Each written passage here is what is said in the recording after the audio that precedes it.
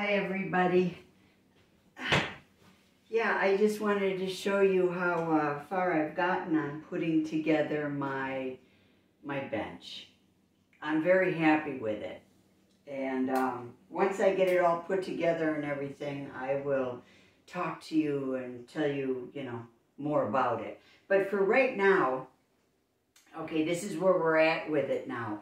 I wanted to show this to you because, well, first of all, a lot of you know that I don't have a bench. I've been using 2 cinder blocks and a plank of wood with a towel and a roll towel for the neck. Okay, so of course I wanted a flat bench, all right, but what I got is an incline, decline, and flat bench all in one.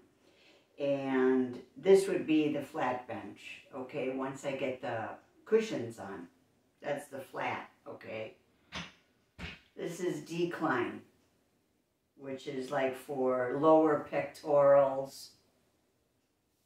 Okay, so we got decline, we have flat, and we have incline. And there's a knob down here, that turns it and keeps it in position. It's nice and sturdy. I bought this bench. It had no reviews on it. And I'm a little bit familiar with the company. They make big cages. They call them cages. Nothing with the cables and the pulleys, which is what I prefer. But, for free weights and things, you can do a lot of stuff on these cages. And that was the company.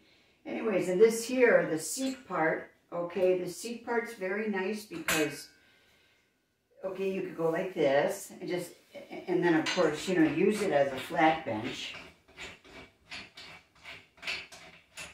I would have changed this. I would use something other than that. It's going to take too long in between sets to adjust the back of this. But that's okay. So here's a totally flat bench, okay? There's the flat bench. There's the 2 cinder blocks with the plank of wood, okay? That's it right there. Okay, but let's say you want to do declines. You want to do declines, but you're not sitting right on it. Okay, you would then want to raise this here up like that and stick the pin in there. Okay, or you want to do inclines. See, I would use one of these pins instead of this thing. I would redesign that part of it. Okay, but let's say you want to have a different leverage when you're training. Okay, you can lift this up then. There's like 4 different choices it gives you. 4 different choices.